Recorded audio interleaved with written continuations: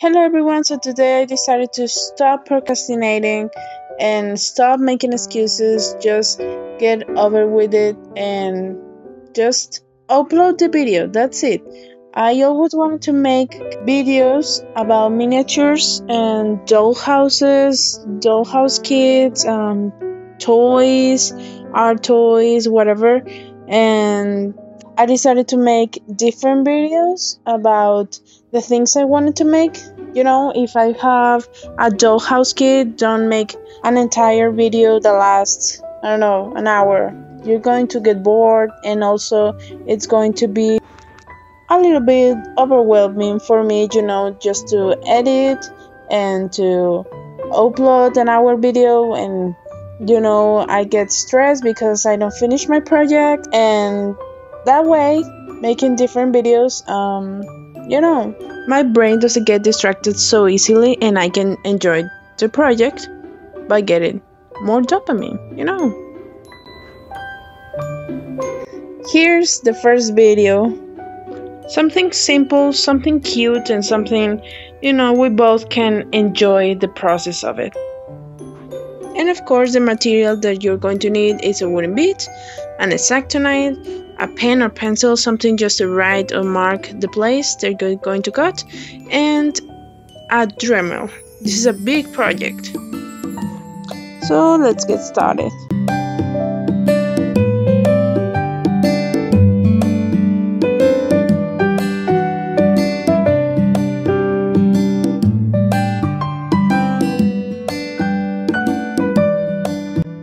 So as you can see here, I just make a mark to know where it's going to be that line. I don't know, the anatomy of the pot. You know, that line that we use it to put some soil on it, that mark, that level. So you can see here, I realized it was too thin, so I decided to make it big.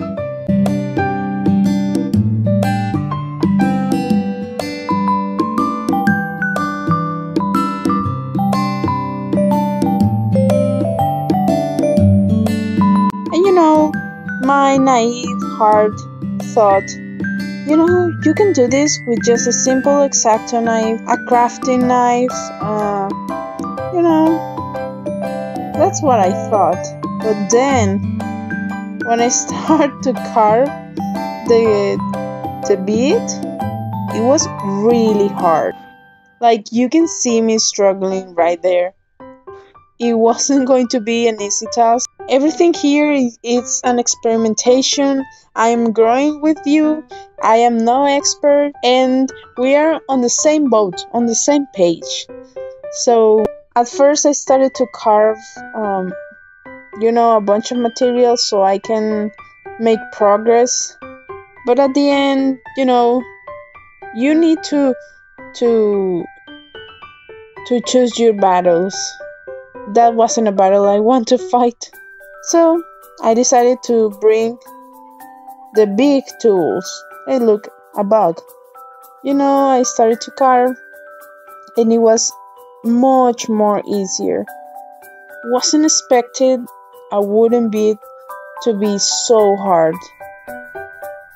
And there you can see I'm flattening both sides so you can stand up the pot.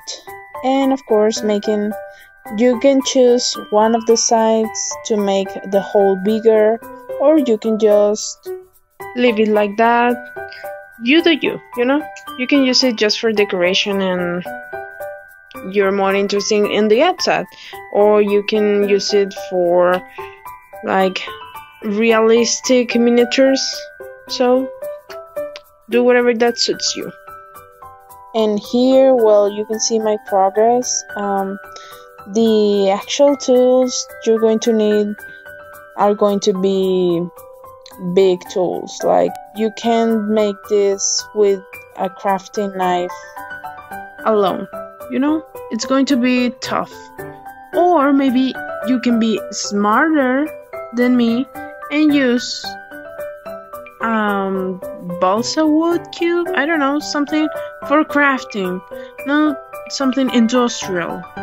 Another option that I remember is just go to YouTube. There are a lot of good tutorials for making pots or paper plants.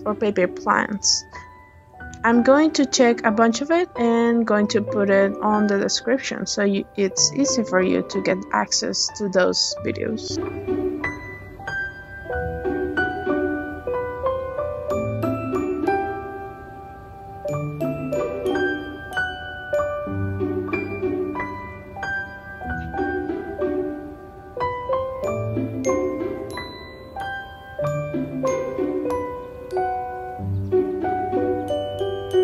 So here you can see I started to sand the little pot, and of course you need different sizes, different grades of sandpaper.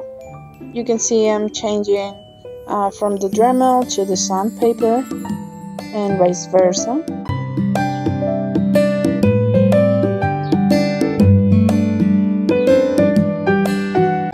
Here I am, kind of flattening the underside of that line that you can see in pots, so it doesn't look so wobbly.